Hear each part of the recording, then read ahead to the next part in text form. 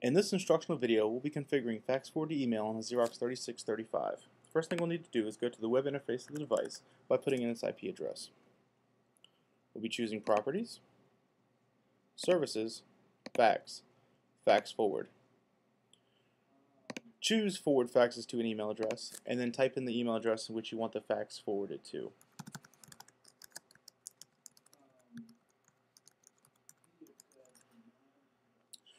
You can choose your format type, but PDF is considered the standard.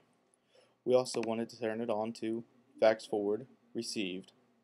We can also choose print local copy if we want a local hard copy made, as well as a PDF emailed to our user. We can also set up our defaults from field. For this display, we're doing just Xerox at southernsolution.com with the company name as well.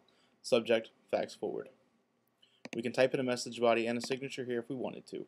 But in this particular one, we're just going to go apply, type in our admin 4 ones, okay, and that has been saved.